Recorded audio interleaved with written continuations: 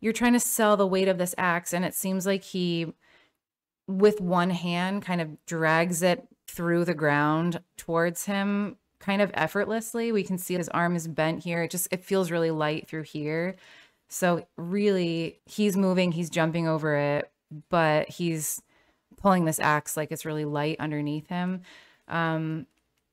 Some of that might be helped if you twist it towards camera so that it doesn't look like it's going through the ground, because that would be an extra effort for him to tug it through the ground rather than kind of sliding it on top. So that might be an easy solution for that. But this just, it feels a little bit light in here.